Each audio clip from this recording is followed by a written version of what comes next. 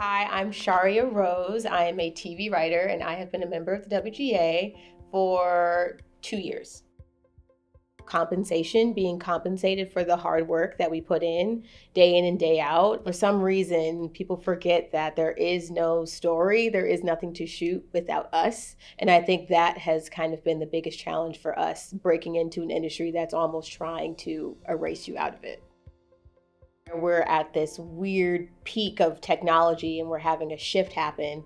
And when technology shifts, our place there as creative shifts as well. So I feel like within 5 years, if the contract negotiations go in our favor this time around, I think that writers will have more power in advocating for themselves. Right now, we're at a point where you can say, hi, I'm Charia and I'm a professional writer, and that's the only thing that I have.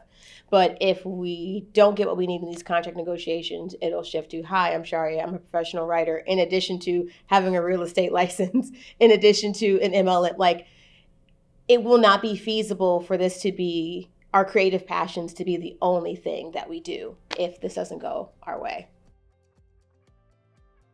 No matter what level or what title you're at, if you're in the union, you're in the union, and you're not just advocating for yourself, you're advocating for the writers below you, and you're advocating for the writers yet to come into the union.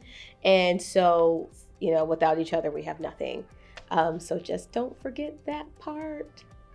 And we will always win if we think about the collective.